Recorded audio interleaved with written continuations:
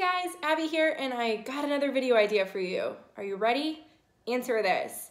How are you advancing the practice with the time off?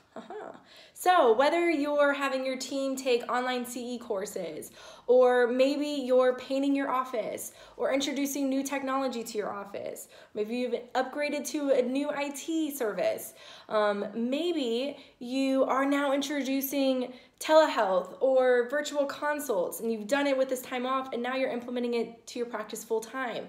These are great advancements that you can be having into your practice, and if you're doing these kinds of things, tell your patients what's going on.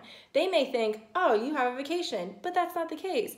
You are actually making sure you're bettering your practice, and they need to know about it. So then they're excited to come back for their next appointment and give them something to look forward to. So again, how are you making advancements into your practice with the time off? I can't wait to hear your answers and see your videos. Bye, guys.